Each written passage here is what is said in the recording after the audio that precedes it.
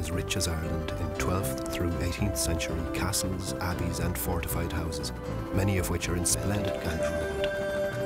At Knockgraffon Moat, you can climb to the top of this remarkable hill to capture the exact same view as the Norman chief who ruled the area many centuries before. A few hundred yards to the north of Knockgraffon Moat is Knockgraffon Abbey, another of the 12th century abbeys destroyed by fire but with fascinating structural remains.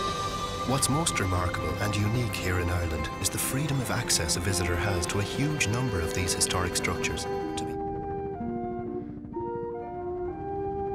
Irish history and ancient mythology place the hill of Tara below as the place where over 140 kings have reigned over the surrounding territories during the same period and beyond as the passage tombs to the north. On a clear day, you can look northwest and see the bright white quartz facade of Newgrange.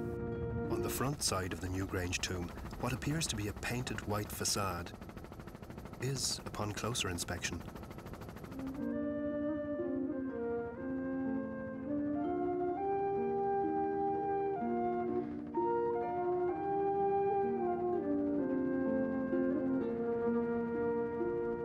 history is a significant contribution to the Irish landscape. This is the passage grave of Knowth, built 5,000 years ago in 3,500 BC, more than 1,000 years before the pyramids and Stonehenge. Knowth is just one of a group of passage graves recently excavated, revealing significant archaeological intelligence from lives past. Segovia.